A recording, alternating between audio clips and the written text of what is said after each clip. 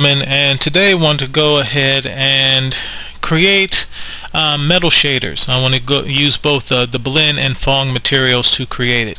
Right now I just have this this cup right here, which I want to turn into actual glass, and I have it surrounded by a box.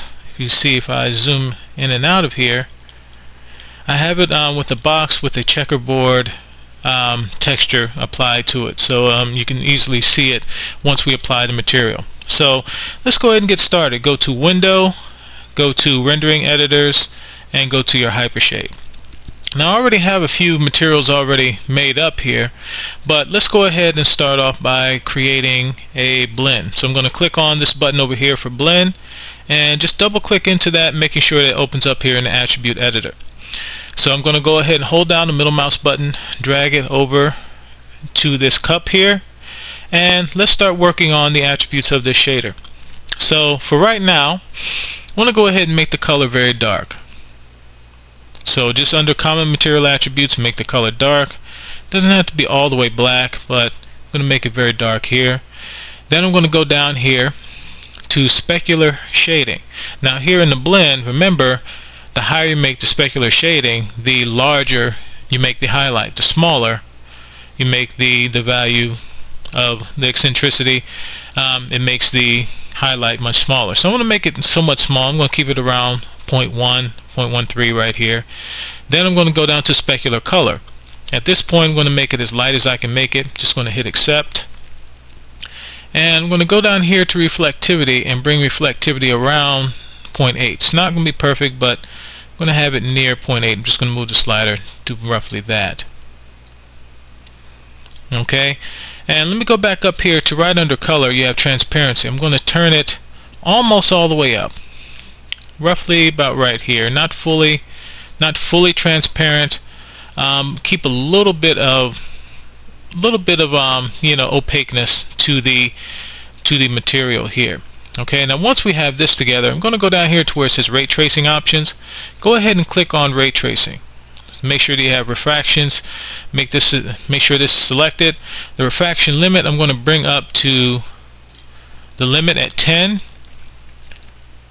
And I'm going to bring light absorption to around 2. Well, around 2.1 here. And you can make it 2. Again, I'm just moving the slider. And surface thickness I'm going to make around 0.1. Okay, again, it's not perfect. You can type in the actual values as you want. I'm just going to average it just by moving the slider. So it's around 0.1 for the surface thickness, and light absorption roughly around 2.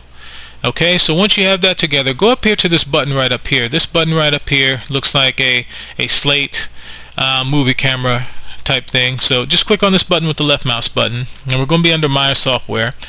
So I'm going to go ahead and you click on the Maya Software tab, go to Quality, make sure you have it as Production Quality, and then go down to where it says Ray Tracing Quality.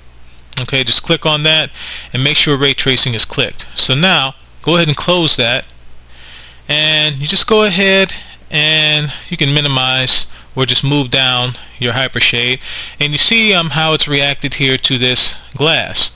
If I click on the Render Current Frame button, here we have it.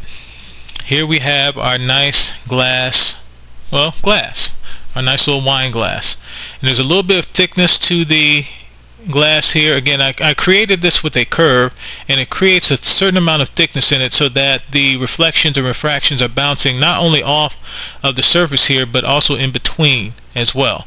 So whenever you're creating any kind of object, it's good to already have some kind of thickness within it. It adds a little more to the reflectivity, and by having a texture around it, you can see the reflections of this texture all within here. So that's how you go ahead and make it for a blend. And we're going to go in the next video, we're going to use the Phong and use similar attributes here that we use for the blend to create that.